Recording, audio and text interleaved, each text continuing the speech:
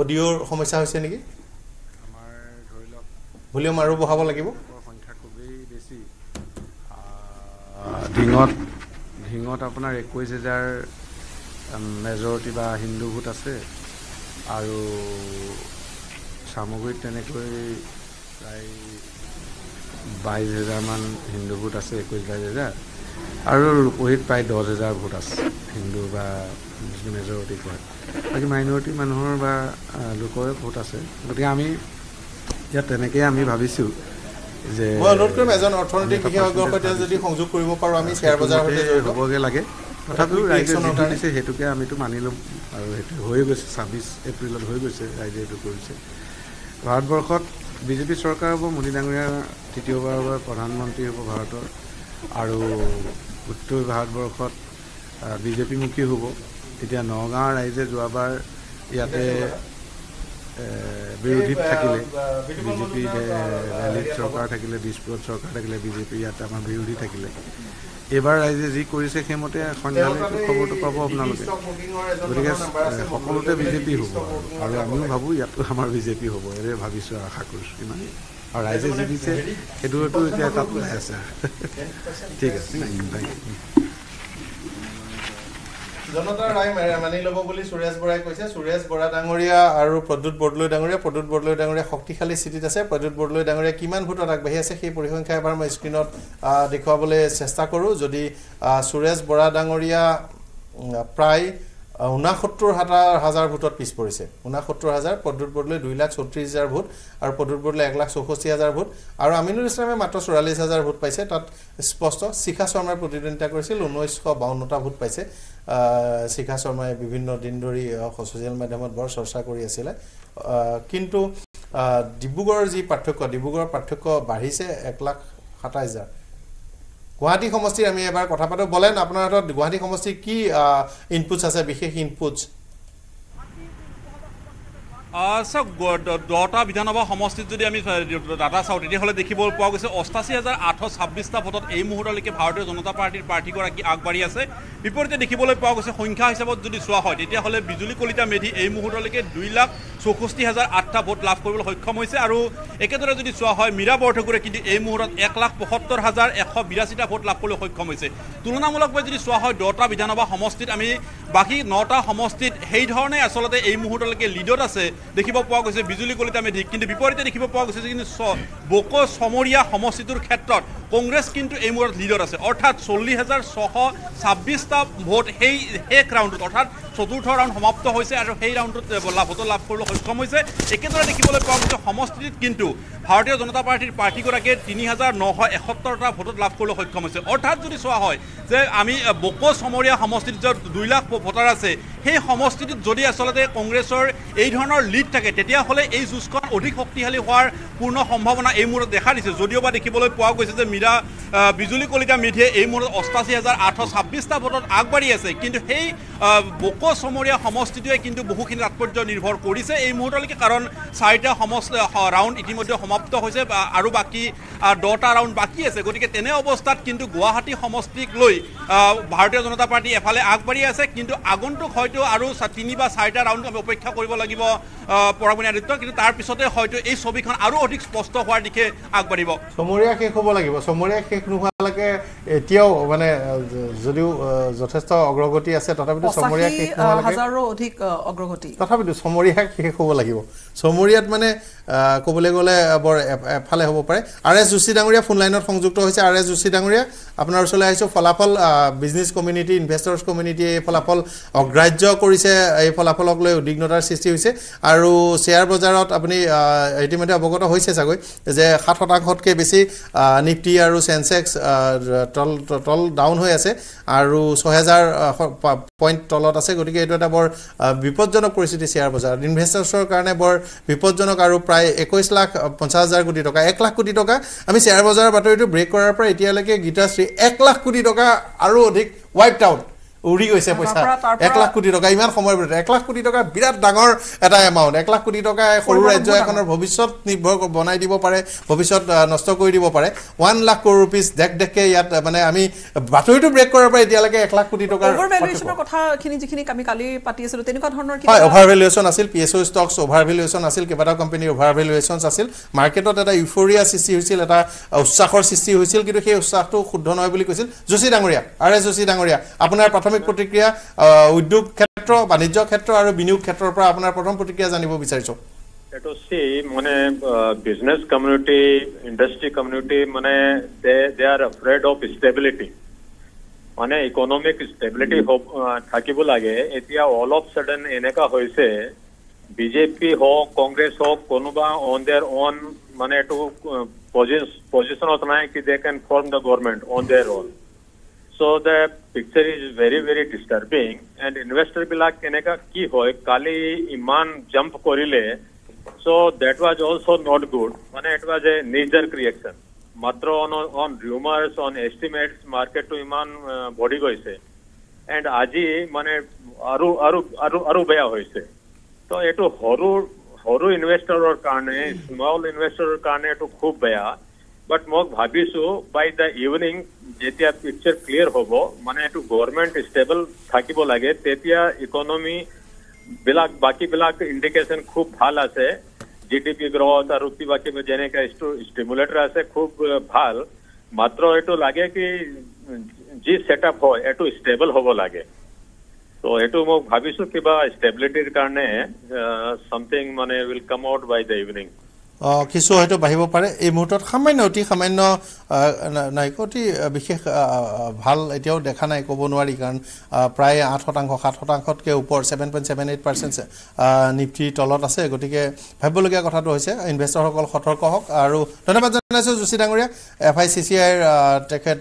শীৰ্ষ পদবীত আছে গুৰুত্বপূৰ্ণ দায়িত্বত আৰু আমি পুনৰ সংযুক্ত হ'বলৈ চেষ্টা কৰিম বজাৰে কি ধৰণৰ প্ৰতিক্ৰিয়া প্ৰকাশ কৰে আমি পৰিকল্পনাই কৰি থৈছিলোঁ দুদিনৰ ভিতৰতে আমি ইণ্ডাষ্ট্ৰি আৰু বিজনেছ সেক্টৰৰ পৰা শো এটা কৰিম বুলি আপোনাৰ সৈতে সংযুক্ত হ'বলৈ চেষ্টা কৰিম আমি তেখেতক আমন্ত্ৰণো জনাই থৈছোঁ আচলতে শোৰ কাৰণে মহচিন মোৰ সৈতে সংযুক্ত হৈছে এটা ব্ৰেকিং আছে অন্ধ্ৰপ্ৰদেশৰ ৰিজাল্টস ব্ৰেকিং অন্ধ্ৰপ্ৰদেশৰ খবৰ অন্ধ্ৰপ্ৰদেশ বা কৰ্ণাটকৰ খবৰৰ ওপৰত দৃষ্টি নিবদ্ধ সকলোৰে অন্ধ্ৰপ্ৰদেশত চৰকাৰ গঠনৰ দিশে এতিয়া টিডিপি এই মুহূৰ্তৰ ডাঙৰ খবৰ যেহেতু নিৰ্বাচন বিধানসভা নিৰ্বাচনৰ তাত ভোট গণনা চলি আছে টিডিপি বিজেপি মিত্ৰজোঁটৰ তাত এতিয়া যি হাৰত অগ্ৰগতি 175খন 175খন আসন আৰু 157খন টিডিপিৰ 130খন আসনত অগ্ৰগতি টিডিপি বিজেপিৰ 130খন আসনত অগ্ৰগতি অৰ্থাৎ বৃহৎ পৰাজয়ৰ দিশে এতিয়া শাসকীয় ৱাইএছআৰ কংগ্ৰেছ তেনে পৰিপ্ৰেক্ষিতত অন্ধ্ৰপ্ৰদেশতো উলটফেৰ হ'বলৈ গৈ আছে ইতিমধ্যে উলটফেৰ হৈছে আৰু যি অগ্ৰগতি বা যি ৰিজাল্টস ব্ৰেকিং যেটো অন্ধ্ৰপ্ৰদেশ আৰু উৰিষ্যাতো বিধানসভা নিৰ্বাচন হৈছে এই বিধানসভা নিৰ্বাচনৰ খবৰো আমি সমান্তৰালকৈ জনাবই লাগিব 175খন আসন আছে অন্ধ্ৰপ্ৰদেশ বিধানসভাত আৰু তাতে টিডিপিৰ 130খন আসনতে অগ্ৰগতি আমি উৰিষ্যাৰ বিধানসভাৰ ফলাফলটো দিবলৈ বিচাৰিছো উৰিষ্যা এটা চমৎকাৰী ফলাফল হ'ব পাৰে লোকসভা আৰু বিধানসভাৰ ভোটৰ প্যাটাৰ্নটো বেলেগ বেলেগ হয় উৰিষ্যাত যি দেখিবলৈ পোৱা গৈছে যে বিজেডি যাক অপ্ৰতিদ্ধ বুলি ভাবা হৈছিল বিজু জনতা দল নবীন পাটনায়ক অসমৰ হিমন্ত বিশ্ব শৰ্মাই গৈ তাত যথেষ্ট প্ৰচাৰ ইত্যাদি চলাইছিলে তাত উৰিষ্যা সংখ্যা যদি চাই তেনেহলে আমি বিজেপি ৭৪খনত লিড কৰি আছে বিজেডি অৰ্থাৎ শাসনাধিষ্ঠ দলটোৱে ৫৭খন আসনত লিড কৰি আছে আৰু কংগ্ৰেছৰ 13খন আসনত লিড আছে সিপিএম এখনত ইন্ডিপেন্ডেন্ট দুখনত বিজেপি কিমান 74 তাতো এই দৃশ্যপট সলনি হ'ব পাৰে উৰিষ্যাত কিন্তু লোকসভাৰ দৃশ্যপট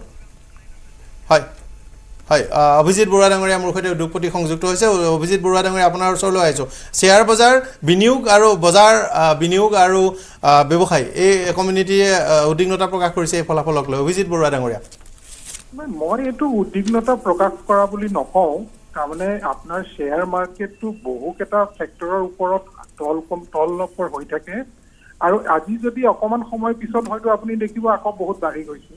So এইটো তেনেকুৱা মানে আপুনি যদি প্ৰফিট বহুতে ভাবিছে যে এইখিনি সময়তে আমি শেয়াৰ খিনি বিক্ৰী কৰি লৈ ইমানখিনি যোৱা 2 সপ্তাহ 3 সপ্তাহত 4 সপ্তাহত যিমানখিনি দাম বাঢ়িছিলে সেইখিনি আমি প্ৰফিট কৰি লওঁ সো এইটো এটা টেম্পৰাৰী ফেজ মই নাভাবো যে আমাৰ ইণ্ডিয়ান ইকনমিটো বৰ্তমান ইমান ভাল কণ্ডিচনত আছে আৰু ভৱিষ্যতো বহুত উজ্জ্বল গতিকে যদি এটা অকমান কমিছে যদিও এইটো মানে এইটো সোনকালেই আজি এসপ্তাহ 10 দিনৰ ভিতৰত মেকআপ হৈ যাব মই কোনো বিশেষ এইটো লৈ পেলাই চিন্তা কৰা নাই কিন্তু যদি এটা কথা আজি ফলাফলৰ এই পৰ্যন্তলৈকে অৱশ্যে চূড়ান্ত হোৱা নাই কিন্তু যদি সিঙ্গল লাৰ্জেষ্ট পাৰ্টি হিচাপে এটা দলে কোনো নোৱাৰে মৰ্চা হিচাপে বিষয়টো চলি আছে যদিও এতিয়া ভাৰতীয় জনতা পাৰ্টিৰ নেতৃত্বত NDA 293 293 কিছু তেওঁলোক মেজিক নাম্বাৰৰ ওপৰত আছে কিন্তু নিৰ্দিষ্ট এটা দলৰ পক্ষে মেন্ডেট নাই দল হিচাপে চাবলৈ গ'লে বৰুৱা ডাঙৰীয়া এইটো আপুনি এজন নিজে বিনিয়োগকাৰী উদ্যোগপতি হিচাপে কেনেকৈ লয় এজন ব্যৱসায়ী হিচাপে বিনিয়োগকাৰী হিচাপে মইতো সদায় বিচাৰিম যে এটা সিঙ্গল পাৰ্টি মেজৰিটি থাকক পাৰ্টি যোনেই নহওক কিন্তু যদি এটা পাৰ্টিৰ যদি সম্পূৰ্ণ গৰিষ্ঠতা থাকে তেতিয়াহ'লে মানে দেশৰ শাসনভাৰ এটা ষ্টেবিলিটি দেখা যায় আৰু তেতিয়াহ'লে দেশৰ বিজনেছ এনভাইৰনমেণ্টটো ভাল হয় আৰু দেশখন বা ব্যৱসায়ীসকলে আগবাঢ়ি যাবলৈ এটা সাহস কৰে যদি খুব কম সংখ্যাগৰিষ্ঠতা হয় বা হয়তো শাসক দল সলনি হোৱাৰ সম্ভাৱনা থাকে ভৱিষ্যতে আগত গৈ তেতিয়াহ'লে নিশ্চয় অনিশ্চয়তা এটা হয় গতিকে তেনেকুৱা এটা যাতে নহয় হয়তো হ'লেই আমি ভাল পাওঁ হয় ধন্যবাদ জনাইছোঁ হয় মহচিন খান ডাঙৰীয়া ধন্যবাদ জনাইছোঁ বৰুৱা ডাঙৰীয়া আমাক এইখিনি কথা কোৱাৰ বাবে আৰু মহচিন খান পৰাগদা শ্বেয়াৰ মাৰ্কেটৰ মই দলৰ মুখপাত্ৰ যদিও শ্বেয়াৰ মাৰ্কেটৰ বস্তুবোৰ চাই থাকোঁ ৰাতিপুৱা মই চাইছিলোঁ 1700 সামথিং আছিলে এতিয়া ইমানে ডিক্ৰিজ হ'ল চেনচেক্সত মেবি 5612 অলপ দেৰি আগত সামান্য কাৰেকশ্যন হৈছে আপুনি আহি সোমোৱাৰ পাছত আৰু ডাউন হ'ল নেকি নাই ডাউন হোৱা নাই অকণমান ওপৰলৈ আহিছে সামান্য নেকি হেৰি 0.5% আপ ডাউন কৰি আছে কিন্তু বহুত মানে ইমান কম টাইমৰ ভিতৰত ইমান শ্বেয়াৰ মাৰ্কেট ডাউন হৈছে আমি ভাষ্য আগবঢ়াব লাগিব বিজুলী কলিতা মেধি আছে হয় সক আমি আগৰ পৰা কৈ আছো যে বক্ক চমুৰীয়া সমষ্টিত বাহিৰে বাকি 9টা সমষ্টিতে আমি লিড লম আৰু আমি যেনে ধৰণে কৈছিলো ঠিক তেনে ধৰণে হৈছে মানে এই ছবিখন কেতিয়ালৈকে স্পষ্ট হোৱা দেখিব পাব যে যেহেতুকে ভোট গণনা চলি আছে হয় ইতিমধ্যে আপোনালোকে দেখিছে যে আমি যেনে ধৰণে কৈছিলো তেনে ধৰণে আৰম্ভণিৰ পৰা আগবাঢ়িছে গতিকে হেকলেও এটা খুব সুন্দৰ আৰু ভাল ফলাফল আমি পাম এই মুহূৰ্তলৈকে দেখিছো 88000 ভোটত আপুনি আগবাঢ়ি আছে হয় গতিকে সংখ্যা হিচাপ পূৰ্বতে দিয়া হৈছিল 3 লাখ 2.5 লাখৰ অংক কোৱা হৈছিল এই আসলে হ'ব নেকি হয় নিশ্চয় আমি যেনে ধৰণে কৈছো ঠিক তেনে ধৰণেই যেনে ধৰণে আমি অনুমান লগাইছো তেনে ধৰণে আমি ফল পাম ধন্যবাদ দুটা সলনি হৈছে যোৱা অলপ সময়ৰ ভিতৰত কৰিমগঞ্জ আসনখনত যিকোনো মুহূৰ্তত সলনি হৈ যাব পাৰে বুলি কোৱা হৈছিল কিন্তু বিজেপিৰ অগ্ৰগতি কিছু বাঢ়িছে কৃপানাথ মল্লাৰ 8300 আমি 2016-17 মানৰ পৰা আমি কৰিমগঞ্জ ট্ৰেক কৰিবলৈ আৰম্ভ কৰিছিলোঁ 8300 হৈছে আৰু বিজুলী কলিতা মেধি আমি আগৰবাৰ বাতৰি দিয়াৰ পৰা এতিয়ালৈকে 92820 ইলেকশ্যন কমিশ্যনৰ মতে কিন্তু আমাৰ যি ইণ্টাৰনেল হিচাপ আছে আমি ধৰিব পাৰিছোঁ যে লাখৰ ওচৰ চাপিছে ইতিমধ্যে মহচিন আপোনাৰ কেইবাবাৰো ৰখাবলগীয়া হৈছে না আচলতে গোটেই যিটো আমি ৰাতিপুৱাৰ পৰা ট্ৰেণ্ডটো চাই আছোঁ ইণ্ডিয়া এলায়েন্সৰ আজি সমৰ্থন পাইছে এব্ৰাপ্টলি আমি যিটো এক্সিট পলৰ বিপৰীতে গৈ পেলাই ইমান দেখিলোঁ আমি তাক লৈ পেলাই বহুত উৎফুল্লিত নহয় স্থিতপজ্ঞ হিচাপে থাকিব লাগে ইয়াৰ জনতাৰ বিপৰীতে নৰেন্দ্ৰ মোদীৰ বিপৰীতে জনতাৰ নিৰ্বাচন আছিলে আপোনাৰ গোটেই সাংবিধানিক ব্যৱস্থাটোৰ বিপৰীতে তেওঁলোকে গৈ পেলাই যিবোৰ ষ্টেটমেণ্ট দিছিলে যিবোৰ হেড স্পীচ দিছিলে হায়েষ্ট নাম্বাৰ অফ আনএমপ্লয়েড এইবোৰ বিষয় আজি নহয় যদিও এটা কথা মই ক'ব বিচাৰোঁ যে আমি ৰাইজে আমাক যি আমাক নাম্বাৰছ দিছে যি মেণ্ডেট দিছে সেইখিনি আমি তেওঁলোকৰ মৰম আৰু আশীৰ্বাদ হিচাপে লৈ আমি এই নিৰ্বাচনৰ পৰা যি শিক্ষা পাম সেইখিনি লৈ আগুৱাব বিচাৰোঁ আৰু এটা কথা কওঁ যোৰহাটৰ যিটো পলিটিকেল ডাইনেমিক্স বা আপাৰ আছাম যিটো পলিটিকেল ডাইনেমিক্স তাৰ পৰা এটা বস্তু চাব লাগিব গোটেইটো হিমন্ত বিশ্ব শৰ্মাৰ বিপৰীতে এইটো কাৰণে কৈছোঁ তেওঁ সৰ্বানন্দ সোণোৱাল আৰু তেওঁৰ মাজত এটা যিটো কোল ৱাৰ বুলি কোৱা হয় কোল ৱাৰটো আছে সৰ্বানন্দ সোণোৱাল তাত জিকি আছে যোৰহাটত গৌৰৱ গগৈৰ অগ্ৰগতিয়ে উজনি অসমৰ প্ৰায় 20ৰ পৰা 25টা চিটত 2026 চনত প্ৰভাৱান্বিত কৰিব নামনি অসমত ঠিক একেদৰে EIUDFৰ বিনাহে আকৌ গোটেই অসমত ৰাজনৈতিকভাৱে বেলেগ ধৰণে এটা 2026 চনত অগ্ৰগতি ল'ব আৰু EIUDF আজি সংখ্যালঘু ৰাইজে অসমত সমূলি EIUDFক তেওঁলোকে নস্যাৎ কৰিছে আৰু এইটো অসমৰ সমাজ জীৱনৰ কাৰণে অসমৰ জাতীয় জীৱনৰ কাৰণে খুব ভাল লক্ষণ অসমীয়া মানুহে বস্তুটো কথাটো খুব ভাল পাইছে যে EIUDFৰ নিচিনা এটা দল যি দলে কেৱল বিজেপিক সহায় কৰে সেই দলটো ধুবুৰীৰ পৰা নাইকিয়া হৈ গ'ল নগাঁৱৰ পৰা নাইকিয়া হৈ গ'ল কৰিমগঞ্জত তেওঁলোকৰ স্থিতি একেবাৰে বেয়া আৰু হাফিজ ৰছিদ চৌধুৰী ছাৰৰ যিটো আপুনি যিটো নাম্বাৰ কৈ আছিলে মই নাজানো কোনখিনি এৰিয়াত হেৰি হৈ আছে মই ভাবোঁ হয়তো কৰিমগঞ্জ ডিষ্ট্ৰিক্টত চলি আছে এইখিনি কাউণ্টিঙৰ হেৰিটো দুটাতে চলি আছে যদিও হাইলাকান্দিত খুব বেছি এটা লিড হ'ব আৰু হাইলাকান্দিৰ লিডটোৱে লাষ্টত কৰিমগঞ্জত আমিও কৈ আছিলোঁ যে 10-12 হাজাৰত ইফাল হ'ব আৰু এইচআৰএছ চৌধুৰী 10-12 হাজাৰ ভোটত লাষ্টত জিকি ওলাই আহিব এতিয়া 8,000 অকনমান 8,000ৰ অধিক ভোটত এতিয়া কৃপানাথ 8,000 ভোটটো আপুনি কৈ দিব নোৱাৰে লোকসভাৰ নিৰ্বাচন য'ত 18 লাখ খবৰ আমি জনাম দিল্লীৰ খবৰ দিল্লীত কেজৰিৱালৰ আপৰ বিপৰ্যয় 4খন আসনত আসলতে যি প্ৰতিদ্বন্দ্বিতা আগবঢ়াইছিলে আপে কংগ্ৰেছে মিলি যি আসলতে বুজা বৰা কৰিছিলে কেজৰিৱালৰ কিন্তু এই মুহূৰ্তত আপৰ বিপৰ্যয় দিল্লীত আৰু দিল্লীত আসন কেইখনমানৰ আমি বিস্তৃত ৰূপত আমি যদি খবৰ দিওঁ 7খন আসনত বৃহৎ অগ্ৰগতি বিজেপিয়ে লৈছে আৰু পঞ্জাবৰ এই মুহূৰ্তত ৰিজাল্টছ ব্ৰেকিং পঞ্জাবৰ খবৰ পঞ্জাবৰ জালন্ধৰত কংগ্ৰেছৰ চৰণজিৎ সিং চন্নী জয় হৈছে প্ৰাক্তন মুখ্যমন্ত্ৰী কৰ্ণাটকৰ মাণ্ডিয়া জেডিএছৰ অগ্ৰগতি হিমাচলৰ হামিৰপুৰ অনুৰাগ সিং ঠাকুৰৰ জয়লাভ হামিৰপুৰ অনুৰাগ সিং ঠাকুৰৰ জয়লাভ তাত পঞ্জাবৰ জলন্ধৰ কংগ্ৰেছৰ চৰণজিৎ সিং চন্নীৰ জয় কৰ্ণাটকৰ মাণ্ডিয়া জেডিএছৰ এইচডি কুমাৰস্বামীৰ তেওঁ জয়লাভ কৰিছে আৰু ইয়াৰ মাজতে মণিপুৰৰ আউটাৰ মণিপুৰ সমষ্টি এটাৰ আপডেট এই মুহূৰ্তত লৈ আছো কংগ্ৰেছে লিড লৈ আছে প্ৰায় 40,639 ভোটত মণিপুৰৰ আউটাৰ মণিপুৰ সমষ্টিটোত আউটাৰ নে ইনাৰ আউটাৰত মণিপুৰ নাগা পিপলছ ফ্ৰণ্টৰ গৰাকী ট্ৰেইল কৰি আছে আৰু অলপ সময় আগলৈকে নাগা কংগ্ৰেছৰ বাহি আছিল তাৰমানে দুইটা সিটে কংগ্ৰেছে অগ্ৰগতি লাভ কৰি আছে ইনাৰটোৰ অগ্ৰগতি আছিল ইনাৰটোত আছে সম্ভৱতঃ ইনাৰটোৰ শক্তিশালী অগ্ৰগতি আছিল অখণ্ড সময়ৰ পূৰ্বলৈকে আমি মণিপুৰ দুইটা সিটৰ ডিটেইলছ যদি দিব 40,000 আউটাৰত আৰু ইনাৰত আপোনাৰ 67,000ৰ ডিফাৰেন্স গতিকে অসমবাদী উত্তৰ পূৰ্বাঞ্চলত তুৰাটো ইতিমধ্যে কংগ্ৰেছে জিকিছে তুৰা কংগ্ৰেছৰ হাতলৈ গৈছে এইটো ফলাফল ওলাইছে আৰু এই দুখন এখন জিকিব এইটো জিকাৰ দিশেৰে গৈ আছে ব্যৱধান ভোটাৰ কম তাত বহুত কম গতিকে 40,000 মানলৈকে ডিফাৰেন্স হলে বহুত বেছি বাঢ়ি যায় হয় মই আম আদমি পাৰ্টি প্ৰতিনিধি আছে মোৰ হয় ফলাফল আপোনালোকৰ দিল্লীত কিন্তু আশানুৰূপ ফল নহল দিল্লীত আমাৰ 4টা কেণ্ডিডেট আমি খেলিছিলোঁ ইণ্ডিয়া এলায়েন্সৰ হৈতে আম আদমি পাৰ্টিটো আৰু বিজেপি প্ৰায় 3বাৰৰ তেওঁ জিকি আহিছে কিন্তু এবাৰ আমি ভাল কম্পিটিশ্যন দিব পাৰিম বুলি আমি আশা কৰিছোঁ আৰু এতিয়াও কাউণ্টিং চলি আছে আমি আশা কৰিছোঁ যে আমাৰ 4টা কেণ্ডিডেট আমাৰ আম আদমি পাৰ্টি জিকিব বুলি অসম জাতীয় পৰিষদ আকৌ এবাৰ আপোনাৰ ওচৰলৈ আহিছোঁ আমি যিহেতু বিৰোধী ঐক্যমঞ্চত আছিলোঁ এতিয়া দেশৰ যি ৰাজনীতি দেখিছোঁ বিজেপিয়ে কৈ থকা ধৰণে তেওঁলোকৰ যি ফলাফল এতিয়া অহা নাই বিশেষকৈ আঞ্চলিক দলবিলাকে বেলেগ ৰাজ্যত কিন্তু এটা শক্তিশালী প্ৰতিদ্বন্দ্বিতা কৰি কিন্তু জয়লাভৰ দিশে আগবাঢ়ি আছে এইটোৰ কাৰণে আমিও পৰৱৰ্তী সময়ত যদি বা আমি ৰিজাল্টলৈকে এতিয়ালৈকে অপেক্ষা কৰি আছোঁ তথাপিও আমি আমাৰ যুঁজটো থাকিব অসমৰ ক্ষেত্ৰত আমাৰ যুঁজটো থাকিব আমি আঞ্চলিক দল আমাৰ গোটেই অসমত আমি চুকে কোণে আমাৰ যি দলৰ সাংগঠনিক কথা আছে সেই আমি সদায় এইটো আমাৰ থাকিব যোৰহাটতো ওকে ডিব্ৰুগড়ত আপোনালোকৰ ভাল অৰ্গেনাইজেশ্যন হ'ল হয় সকলোতে 10টা সমষ্টিত আপোনালোক ক'ব বিচাৰিছোঁ 10টা সমষ্টিত তাত চাহ জনগোষ্ঠীয় মানুহ আছে আহোম মানুহ আছে বিভিন্ন মানুহ জনজাতি মানুহ আছে তাত কি হৈছে আপোনাৰ যথেষ্ট আমাক আশীৰ্বাদ দিছে ডিব্ৰুগড় নিশ্চিত জনবসতিৰ ঠাই যোৰহাটৰ সৈতে নিমিলে সেই কথাটো বাংলাভাষী লোক আছে হিন্দীভাষী লোক আছে আমাৰ জনগোষ্ঠী জাতি জনগোষ্ঠী গোটেইকেইটা আছে মৰাণ মটক আছে আহোম জনগোষ্ঠী আছে মিচিংসকল আছে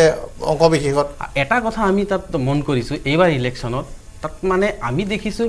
সৰ্বানন্দ সোণোৱাল ডাঙৰীয়াৰ যিটো কেম্পেইন সেই কেম্পেইনত মানুহ নাই কিন্তু এতিয়া ভোট আহিছে এতিয়া আমি সেইটোকতো আমি মানিব লাগিব তথাপিও আমি সৰ্বানন্দ সোণোৱাল 1.5 লাখ ভোটত অগ্ৰগতি লাভ কৰিছে এই পৰ্যন্ত গতিকে তেওঁ এটা শক্তিশালী লিড লৈছে আৰু যদিটো নাইকিয়া হৈছে সৰ্বানন্দ সোণোৱালৰ পক্ষে তাত মেণ্ডেট দিছে এই কথাটো প্ৰায় স্পষ্ট হৈছে কাৰণ সাধাৰণভাৱে হিচাপ নিকাচ কৰোঁতে 3 লাখ 2 লাখ আছে এনেকুৱা ধৰণৰ লিড পাব তেওঁ তেনেকুৱা এটা ধাৰণা হৈ আছিল যদি এতিয়ালৈকে আধা ভোট গণনা হৈছে তেনেহ'লে 1,45,000 ভোটৰ গণনা হৈছে গতিকে সেই সমষ্টিটোত আৰু বেছি জটিলতা নাথাকিব এটা কথা ক'ব পাৰিম আমি ইমানৰ পৰা মানে সলনি হৈ যোৱাটো সম্ভৱপৰ নহয় কৰিমগঞ্জ সলনি হৈ যাব পাৰে লোকসভাৰ 10টা বিধানসভা সমষ্টিত এতিয়া জাতীয় পৰিষদৰ যি ভেটি সাংগঠনিক ভেটি কিন্তু মজবুত হৈছে আৰু এটা কথা কোৱা হৈছিল যে লুৰিণজ্যোতি গগৈয়ে নিজৰ দলৰ অস্তিত্ব বজাই ৰখাৰ কাৰণে কৰা নাছিল কিন্তু কংগ্ৰেছৰ হাতৰ প্ৰতীকত প্ৰতিদ্বন্দ্বিতা কৰিলে হয়তো পৰিৱেশটো বেলেগ হ'ল হ'লে কিছু ভোট আৰু পালে আমি নিজৰ দলক চিন্তা কৰিছোঁ আৰু কংগ্ৰেছৰ লগত আমি এই মুহূৰ্তত কেৰালাৰ তিৰুৱনন্তপুৰমৰ যি খবৰ আহিছে শশী থাৰুৰ পিছ পৰি আছে আগবাঢ়ি আছে বিজেপিৰ ৰাজীৱ চন্দ্ৰশেখৰ এইখন যুঁজ ৰাজীৱ চন্দ্ৰশেখৰ আৰু শশী থাৰুৰৰ যুঁজখন খুব আচলতে চৰ্চাত থকা এখন সমষ্টি তিৰুৱনন্তপুৰম আৰু তাৰ পৰা 70,000 মান ভোটত কংগ্ৰেছ এটা শশী থাৰুৰ পিছ পৰি আছে বৰ জ্ঞানী মানুহৰ সমষ্টি মানে প্ৰতিদ্বন্দ্বিতা হৈছে তাত এফালে শশী থাৰুৰ আৰু এফালে ৰাজীৱ চন্দ্ৰশেখৰ হাইটেক মানুহ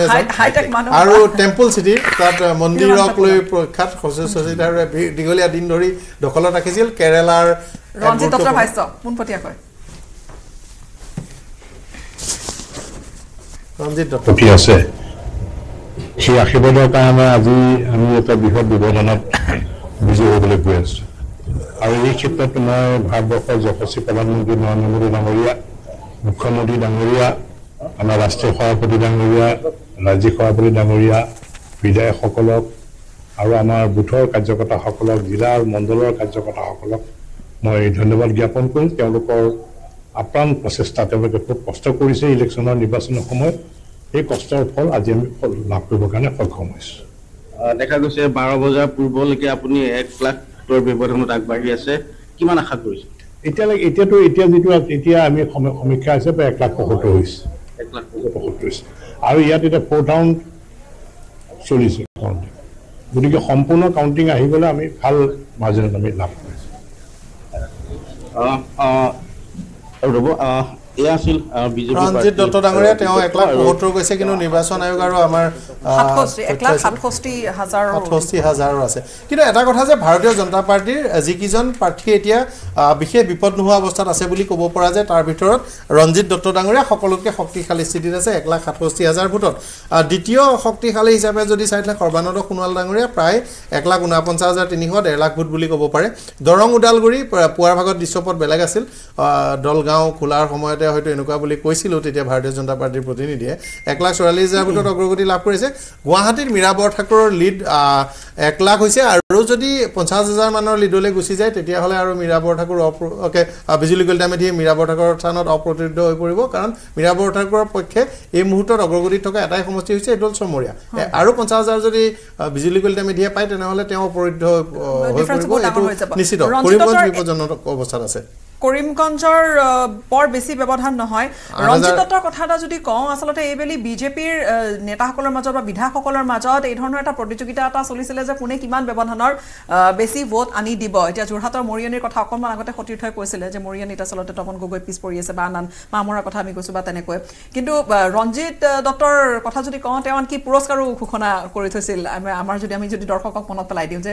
যিয়ে বেছি ভোট ব্যৱধান আনি দিব পুৰস্কাৰ তেওঁ দিব এই ধৰণৰ কংগ্ৰেছে মই দুদিনমান শ্ব' কৰোঁতে মোকে কংগ্ৰেছৰ প্ৰতিনিধিয়ে 4-5 বাৰমান খুব গালিগালাজো কৰিছে মই যে মানে শ্ব' কৰি থকাৰ সময়ত কেতিয়াবাতো আৰু খুব বেয়া বুলিও কৈ দিব নোৱাৰে কিন্তু মই কওঁ যে তাত চিৰিয়াছলি খেলাৰ প্ৰয়োজন আছিল মই প্ৰায় কেইবাটাও শ্ব'ত কৈছোঁ আৰু গৰম হৈ যায় মোৰ ওপৰত যথেষ্ট গালিগালাজ কৰে কিন্তু মই তেতিয়া কৈছিলোঁ যে আপোনালোকে কাজিৰঙা খুব চিৰিয়াছকৈ খেলাৰ প্ৰয়োজন আছিল কাজিৰঙাততো আমাৰ ডাইৰেক্ট 5 লাখ পকেট ভোটে আছিলে সেইটো ভালকৈ মানে মই ভাবোঁ ভালকৈ খেলিছে কিন্তু কি হ'ল যিয়ে নহওক আজি ফলাফল আহিলেই কিন্তু আপুনি যিটো কথা কৈছে সেইটো কথাত মই এগ্ৰী যে কাজিৰঙাত আমাৰ 3টা সমষ্টি এনেকুৱা আছিলে য'ত সেই সমষ্টিকেইটাৰ 80% ভোট আমাৰ লগত গতিকে আমি অলপ টি গাৰ্ডেনত ভালকৈ সোমাই হয়তো আৰু অলপ কৰিলে আমাৰ ফলাফলটো আৰু ভাল হ'লে হয় কিন্তু এনেকুৱা নহয় যে আমি এৰি দিয়া হৈছে এৰি দিয়া হোৱা নাই ডেফিনেটলি 877 ভোটত আগবাঢ়ি আছে কামাখ্যা প্ৰসাদ কিমান 90,000 অধিক ভোটত ভেৰি লেছ মাৰ্জিন ক'ব গ'লে যিটো বিজেপি এক্সপেক্ট কৰি আছিলে যে ইমান বেছি মাৰ্জিন হ'ব কিমান বেছি মাৰ্জিন কেনেকৈ হ'ব আপুনি বিনাকান্দি সমষ্টিত মই এটা কনভেনচনেল মুখে মুখে মৌখিক হিচাপ কৰোঁতে মই বিনাকান্দি সমষ্টিত মই কাৰোবাক কৈছোঁ কংগ্ৰেছক যে 1,30,40,000 কংগ্ৰেছে লিড ল'বলৈ বিনাকান্দিত আচৰিত হ'বলগীয়া কথা নাই একো আচৰিত হ'ব এটা সমষ্টিতে গতিকে চাবলৈ গ'লে বিনাকান্দি সমষ্টিতে কিমান লিড দিব পাৰে আৰু মোৰ এটা কণ্টেষ্ট আছিল যে অৱশ্যে বিজেপিৰ বহু নেতাই মোক কৈছোঁ যে হোজাইত একদম ক্ল'জ কণ্টেষ্টলৈ যাব কংগ্ৰেছ আৰু বিজেপি লামডিঙত অলপতহে কংগ্ৰেছ পিছ পৰিব এইকেইটা সমষ্টিৰ প্ৰেডিকশ্যন তেনেধৰণৰ আছিল কিন্তু বাকী আৰু অন্যান্য পৰিছে গতিকে সেই কাহিনীটো অলপ বেলেগ হ'ব ইভেন আপোনাৰ দেৰগাঁৱৰ এইটো ছাইড যে সেই ছাইডটো মই এনেকুৱা মানুহ দেখিছোঁ আজিও বহুত মানুহ একদম আৰু কিছু ব্ৰেকিং আহিছে মই অকণমান ৰখাইছোঁ মাজত এই মুহূৰ্তত ৰায়বৰেলী সমষ্টিত ৰাহুল গান্ধীৰ অগ্ৰগতি কিমান ভোটত অগ্ৰগতি লৈছে সেয়া জনাই আছোঁ 1,79,730 ভোটত ৰাহুল গান্ধীয়ে অগ্ৰগতি লৈছে সেয়া ৰায়বৰেলী সমষ্টি ৰায়বৰেলীত পিছ পৰি আছে বিজেপিৰ কিশোৰী লাল শৰ্মা বিশাল ভোটৰ অগ্ৰগতি লাভ কৰিছে গান্ধী পৰিয়ালৰ সাংঘাতিক শক্তিশালী সমষ্টি দুৰ্গ আৰু আমেঠিটো আমি চাবলৈ চেষ্টা কৰিম আমেঠিত স্মৃতি ইৰাণী পিছ পৰি আছিল আমেঠি চাবলৈ আমি আপডেট কৰি আছো গোটেইখিনি খবৰ আমেঠিত কি হৈছে কিন্তু এটা বিৰতি এটা ল'ম আমি কিন্তু এই মুহূৰ্তত লগতে কৈ থওঁ উৰিষ্যাত কিন্তু বিজেপিয়ে লিড কৰি আছে উৰিষ্যা বিধানসভা আসনৰ কথা কৈছো আৰু 16খনত লোকসভা আসনত 21খনৰ 16খনত আগবাঢ়ি আছে এই গোটেইখিনি আপডেট লৈ আহি আছে এটা বিৰতিৰ পিছত এইটো মাইথান ষ্টিল নহয় ওচৰ চুবুৰীয়াসকলে লগাইছে উৰিষ্যা বিধানসভাৰ কি চলি আছে